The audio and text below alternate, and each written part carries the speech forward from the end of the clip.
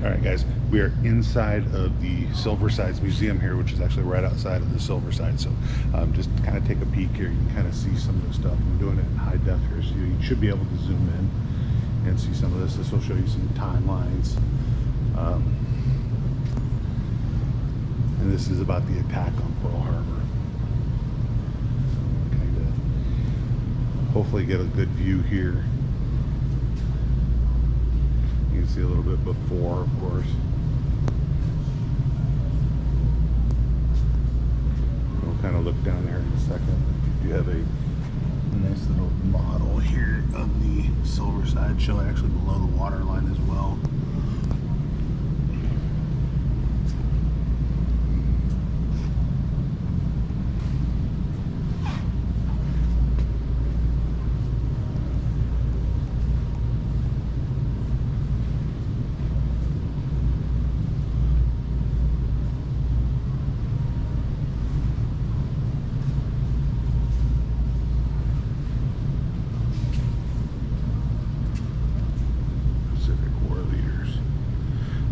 You got Roosevelt, Harry Truman, Nimitz, which of course he has an aircraft carrier named after him.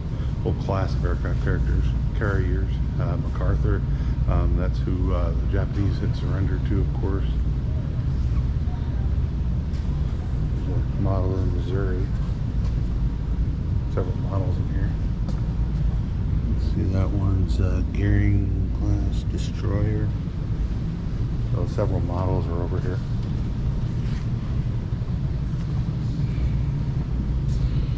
This one's USS Pittsburgh. It's got a nice little model here too. And yeah, gotta mention the gun that's right in the middle here, right? By anti-aircraft, something like that, it looks like. Here's some really cool things that they're talking about the Silversides here. So the food, one of the best reasons to be in the submarine force. This is, we may face claustrophobia, stale air. The enemy is always on our tail, but the food can't be beat. So it looks like they got a bunch of stuff that they could definitely eat there. Kind of takes some. So this is Patrol 1, 10 days on the first patrol. Captain Burlingham spotted our first target. Little sail schooner. Wasn't worth the torpedo, so Captain called the gun crew to fire a warning shot across the bow, take her down if necessary. She shot back. The gun crew was racing back and forth, shoving bullets into the large deck gun, and the schooner's crew pelted us with machine gun fire. Mike Harbin, a young kid from Oklahoma, hit the deck and didn't move, passed bullets over his body while yelling at him to get up. Yelled the lookouts to get Mike to the dock for help, but it didn't matter. He had been hit and was dead before he hit the deck. Buried him with full honors at sea after sunset. So that was the first fatality on the first patrol, it looks like. But you can see patrols, it shows where they were going. So they went right up to the Japanese mainland there. So the launch, it shows over here too. So launched August 26th, 1941. I did ask about how many sinkings that the submarine had, and they said officially there was 22, but if you listen to the captain, there was actually 30. So they had an official documentation of 22, but the captain said that there was 30. There's a lot more stuff that's over here too. By the way, there's a really well-known story about it too, that there was actually an appendectomy that was done on the boat that wasn't supposed to have been done because they just weren't equipped for it, but they really didn't have a choice. But the person survived, so it was successful even though that they weren't equipped to do it. This is pretty cool too, guys. It actually shows the inside workings of a torpedo. All the little gears for the little shaft back there.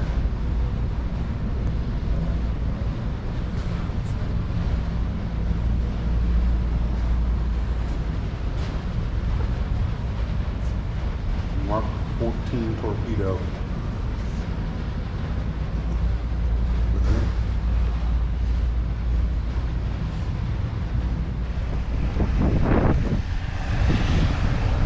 Hey guys, I'm right here at the aft of the Silversides here. Once again in Muskegon, Michigan. This boat is 312 feet long. It's actually in the channel between Muskegon Lake and Lake Michigan here in Muskegon here. So definitely wanted to show you guys this. This is a beautiful beach. So a beautiful boat, 27 feet across. It says displacement is 1525 tons surfaced, 2410 tons submerged. Standard complement was 8 officers and 72 enlisted, so that's 80 people.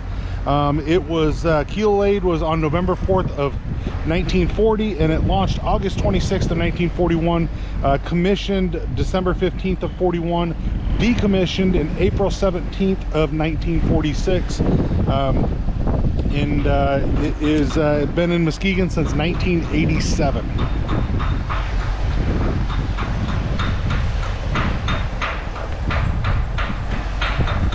It also says that it's one of the most famous surviving submarines of World War II, sunk more ships, 30 Japanese vessels, damaged 14, and took down more tonnage than any other surviving World War II submarine. She rescued 2 American pilots and laid 16 mines on separate patrols. The very first appendectomy ever performed on a submarine was on the Silversides. It was also depicted in the movie Destination Tokyo, starring Cary Grant, and the movie below was filmed on board the Silversides.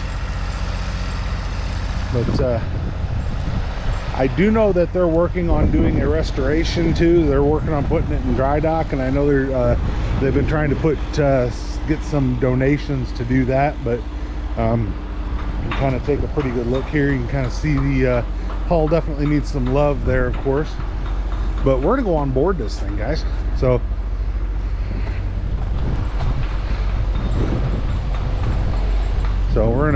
you do have to buy a ticket. Tickets are just under 20 bucks, or like 17 and change. So we're gonna hop on here. We're gonna come across the gangway and come on board the boat. So I have known about this boat for a long time. I have never been on it, so we're going to kind of see it all together at the same time. And I know this is a long fact for the day, but I wanted to show you guys some of the things. So you got an aft gun, your deck gun there. Like you got 2 people on there, or either side. And then this, dedicated to the memory of Mike Carbon, killed on this spot on May 10, 1942 by enemy machine gun fire.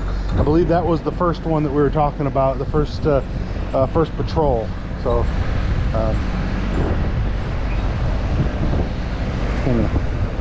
we're just going to kind of take a peek at stuff here, so let's walk through it.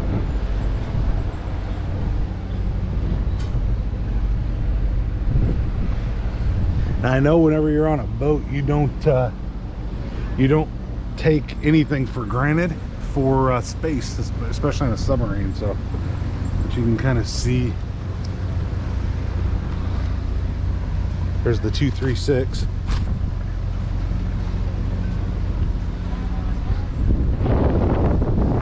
There's the boat.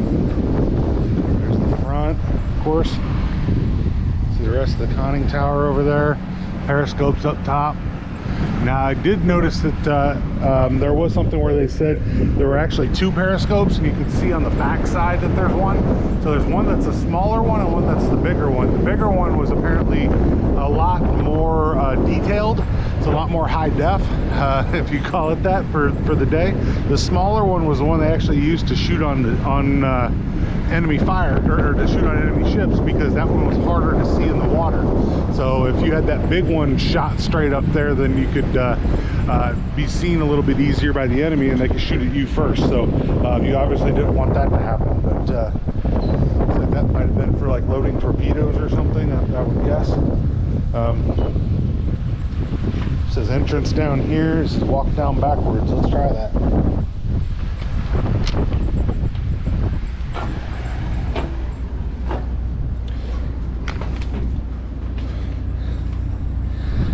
Wow.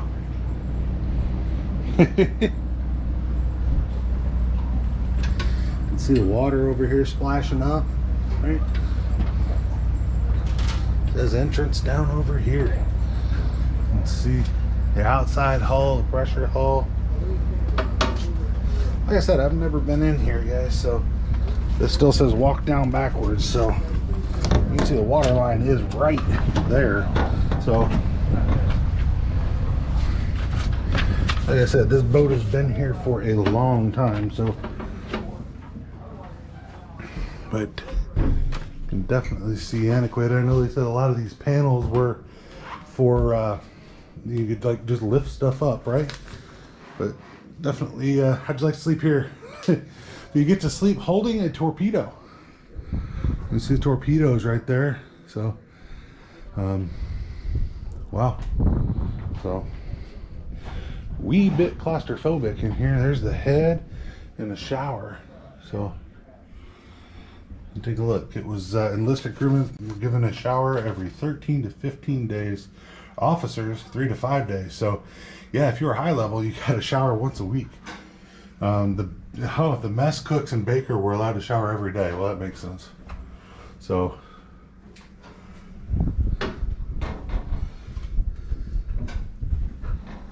yeah, I guess we'll go this way. I do have to say I'm not claustrophobic, but this is tight.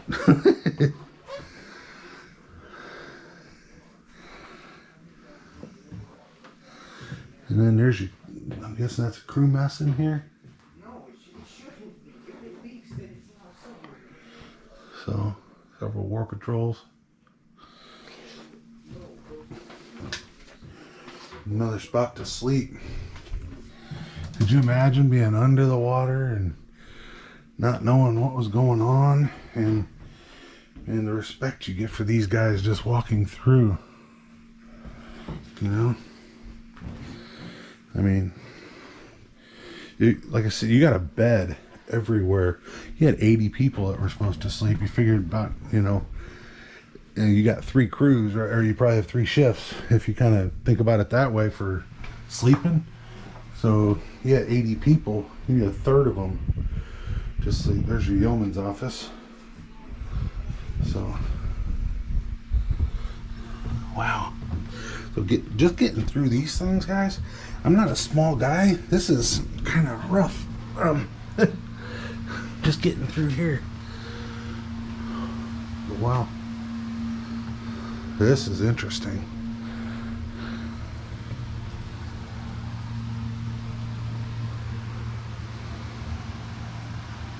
Do not attempt to operate any valves or levers. Yeah, please don't. Yeah, main flood control manifold. Yeah, let's leave all that. Not an exit. Okay. I don't really know where I'm going here, but you know, and it's not really a guided tour. You kind of go by yourself. But yeah, here, walking all the way back here, 300 feet, getting through here. There's your mess hall. They cook for all the people. The other one must have been the officer's mess. So here's where the, and then hey, look, you get to cuddle up with everybody. But yeah, there's not a whole lot of wasted space down here, right? I mean, I'm all the way to the aft. This thing is there's another couple toilets, so you get to know your neighbor real well here. And it said do not use. I'm not planning on it. And then another, there's a shower.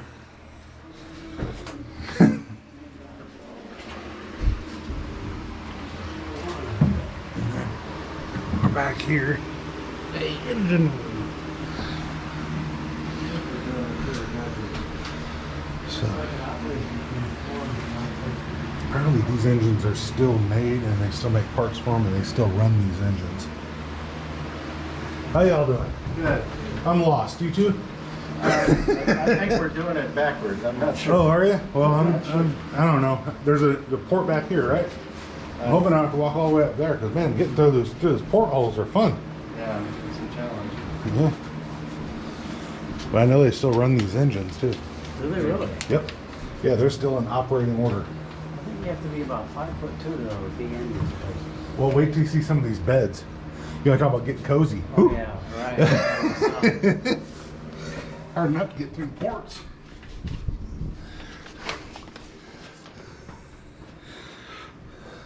But yeah.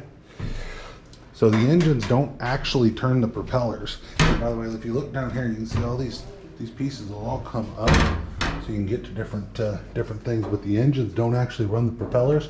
The engines create electricity, and then they store the electricity, of course, and then they would run the propellers. So, what's up? Not much.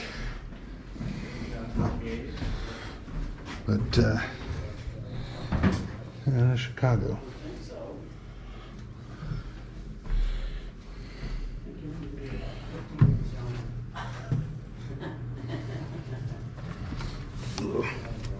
Definitely these watertight doors.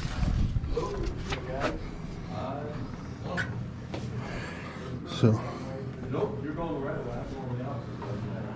I'll keep going another door. Okay. And then, man, this is the electrical room. I know that. So you can see all the spots. Let's just let air get back in there. Look at some of these gauges, guys. These things are really interesting. I mean, this is just preserved history, right? It's all a generator, port starter, all these things. I mean, these are, everything is just solid history. So kind of look down the other side, but there's, yeah, no wasted space, right? Everything's got a spot, it's got a place. It is really, really cool to actually be on this sub. So once again, no wasted space. So now you're to the aft torpedo room. So we were at the bow torpedo room before. Here's your aft torpedo room. It looks like they were smaller torpedoes. Just kind of from that one right there, it looks like a smaller torpedo, but more beds, guys. So where you gonna sleep? Pick one, you know. I think they called it warm bunking. So as soon as one got out of a bunk, somebody else got into it. So and then yeah, and I think they probably brought the torpedoes down there, maybe, I don't know. But we have another port up here. I think I brought them down here, who knows. We're gonna go upstairs here, but it's definitely, if you have some health issues with walking or balance or stuff like that, I don't know that I'd suggest coming up here. But I do also know that the propellers are removed from this, and it is because of a treaty apparently with Canada that we won't have any readied warships in the Great Lakes. So I think that's from the 70s. So, but we're on the back side now. So and I know there's a little bit more to it than that, but we're all the way aft looking forward of this submarine. And yeah, so here's all that stood between those men and rushing water apparently coming out. That is nuts, right? So a little bit of metal, and you're a few hundred feet below the surface, and not knowing what is out there for you. You can't see anything. You're going off of sonar, right? So there's not a whole lot that that you could do. So, but really cool experience, guys. So if you've never thought about being on a submarine that's World War II, the new submarines I know are bigger than this, but man, you talk about a new respect for our, you know, the men that would have been on this boat, because it was all men at that point. The respect that you have to have for the people that served here, the 80 people, and I'm sure there was more than that over its lifespan, of course, but the 80 people at one time that would go down to protect the United States, and that, you know, they signed up for it, guys. So it's, you know, this, like I said, this is a really cool boat. It's a really cool piece of history. It's definitely worth preserving, because a lot of the men that served on this boat are probably no longer with us. I'd venture to say most of them. So but this is part of the reason that we won World War II as America, and it's a really cool thing to be a part of and to be able to have gone on the USS Silversides here in Muskegon, Michigan. So definitely look it up if you're ever up in this area. It's a really cool experience to go through this museum like I just did. They've got torpedoes down here. Outside, the museum is really cool on the inside, and the outside looks really nice as well. They give you a couple of extra things that you can see here too, and we'll take a bigger view of the Silversides here. But more torpedoes. You also have a conning tower that's right there you can go on to, and then obviously a deck gun that you can take a piece. There are, I believe, the original propellers that were taken off, so you actually see the two screws.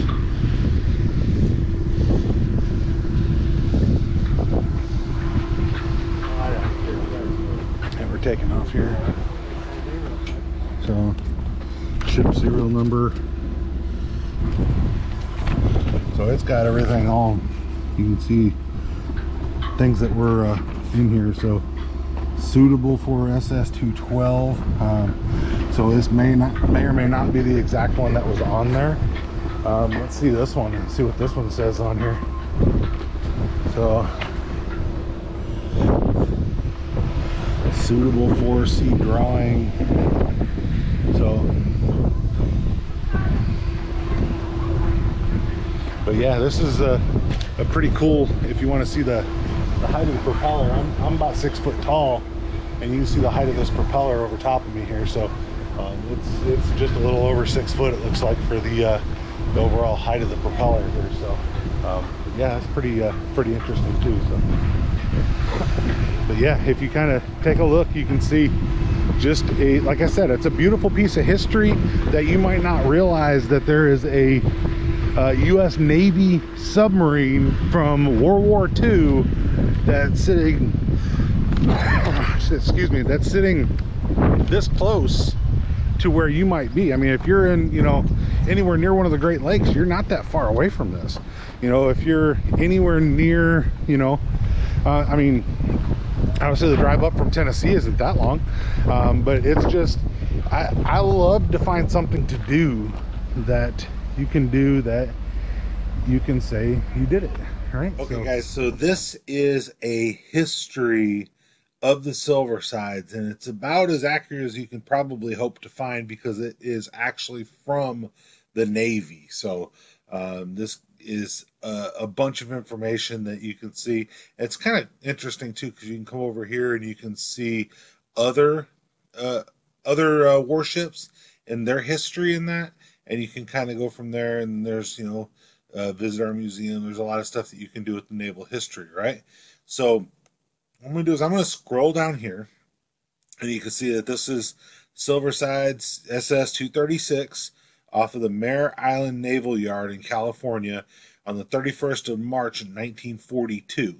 All right, so that's obviously when the war is going on, right? So that is going to be when the, you know, the sub was out on patrol. And they did say that if you notice the conning tower, those things can be a little bit different because they were actually modified to lower their profile and stuff like that. But I'm going to show you here. So it's a Gato class submarine, like we were talking about. It was commissioned Mare Island Naval Yard, California on the 15th of December, 1941. So this was, I mean, December 7th of 1941 is when Pearl Harbor happened. So this submarine was not around during Pearl Harbor, but it was really quick afterwards. So, and it did a lot. It was one of the most accomplished submarines that was out there. And you're going to see a lot of what happened down here. So, it said Lieutenant Commander Creed C. Burlingame in command. After a shakedown off the U.S. West Coast, the boat set sail for Pearl Harbor with World War II escalating on all fronts. So it steamed to Japanese home island waters in the area of Kisudo on the 30th of April, 1942, for the first of her many successful combat patrols.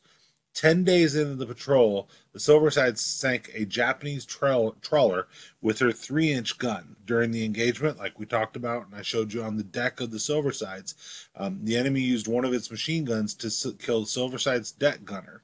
All right, we saw that here just a little bit ago. So, in retaliation, the American gunners on the submarine riddled the enemy vessel until it spewed flames and sank. So, they just kept firing until the thing was gone, it sounds like. Just 3 days later, they attacked an enemy submarine. Although explosions were heard, a positive sinking could not be confirmed. So, like we were talking about earlier, so the captain said that they sank 30 ships, but they were only credited with 22, and then this article actually says 23. So, little discrepancy there, but when the captain says we sank 30, this is part of the reason. So explosions were heard, a positive sinking could not be confirmed. So I'm sure they probably looked for the boat and couldn't find the boat. Well, it's gone, it's probably sank, but you can't prove it. So, well, there you go. So that's part of it, I guess. So now on May 17th, the Silversides torpedoed and sank a 4,000-ton cargo ship while damaging a second enemy vessel. During the battle, the submarine's periscope became entangled in a fish net marked by Japanese flags and held afloat by bamboo poles. As the Silverside bored in for the kill, on the enemy cargo ship with a fish net and Japanese flags stuck on top of the submarine, she fired a spread of torpedoes that tore the enemy's stern wide open. With that ship sinking, they proceeded to attack a second ship, but its final fate could not be determined at that time. Once again, there's a second ship that obviously they attacked them. Obviously they hit them because they're saying the final fate could not be determined. So patrol boats began to close in on Silversides after the brazen attack, so the submarine quickly departed the area. Let's just say, ran away. But later in the patrol, the Silversides damaged a freighter and a tanker before returning to Pearl Harbor in June. So definitely a very successful mission, with only the obviously major issue that they lost one of their men. So about a month later, the Silversides returned to the area of Kisudo for her second patrol. On the 28th of July, the fighting submarine sank a 4,000-ton cargo ship, followed by the sinking of a passenger ship Nikaya Maru on the 8th of August. Later in patrol, the Silversides damaged a large enemy tanker and sank 2 enemy trawlers before returning to Pearl Harbor. On her third war patrol in the Caroline Islands, the Silversides had no confirmed sinkings, but inflicted severe damage to a large cargo ship and deployed torpedoes that scored hits on an enemy destroyer. Although the extent of the torpedo damage on the destroyer was not known at the time, the patrol ended on the 25th of November in Brisbane, Australia. So a lot of times they were actually going between Pearl Harbor and Australia. Those were the two main bases in World War II. So Silversides obviously saw both the Australia and Pearl, of course, during that. So on December 17th, the Silverside set her sight on New Ireland for her fourth war patrol.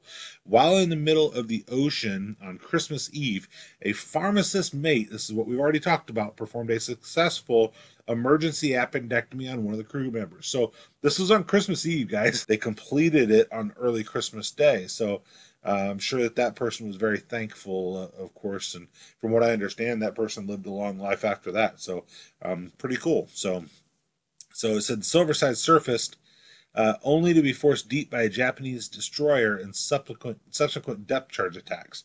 After surviving the lengthy attacks on personnel aboard, the Silversides believed the worst was behind them and surfaced again, only to be greeted by the same enemy destroyer and ensuing aerial attacks. So they thought it was over, and then they came up and found out they were just waiting for them. So it is a cat and mouse game with the subs, especially back then. So after an enemy aircraft dropped 3 bombs near the submarine, causing severe damage, the Silversides went deep and leveled off just before crush depth.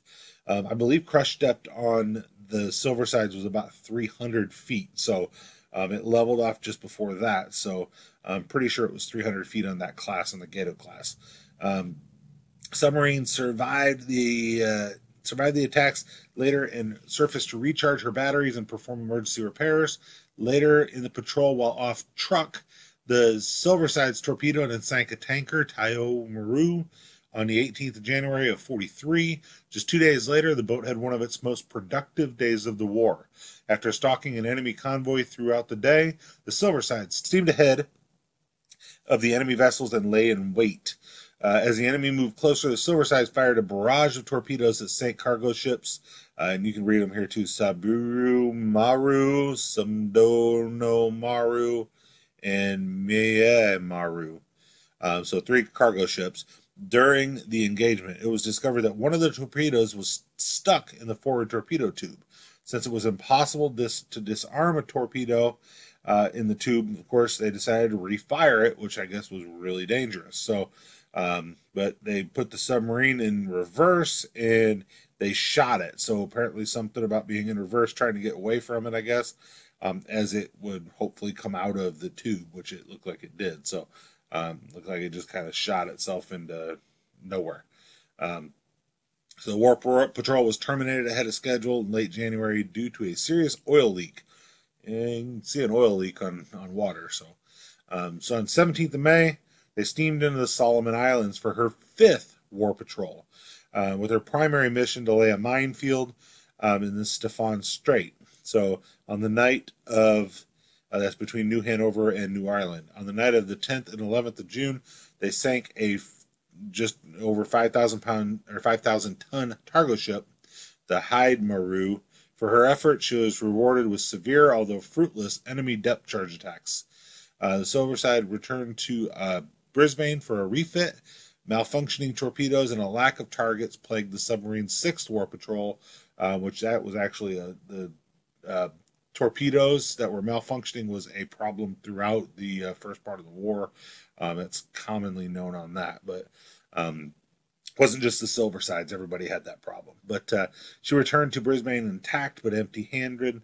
On her 7th patrol, the Silverside sent cargo ships, Tan Maru, Tenen Maru, and Kazan Maru, and the passenger cargo ship Johor Maru to watery graves. So on her 8th and 9th war patrols, the stellar submarine wreaked havoc on enemy convoys, sinking Tenposan Maru and Sinchizi Maru and Ryutu Maru and Kofuku Maru before returning to Fremantle in April. So on her 10th patrol off the Marianas, Silverside destroyed 6 enemy vessels for more than 14,000 tons of enemy shipping. Her 11th war patrol was not as productive, but they managed to rescue sister submarine USS Solomon, SS-182, that had been badly damaged by depth charge attacks. While Solomon was under attack, Silversides deliberately drew the attention of the enemy and then quickly dove to escape their gunfire.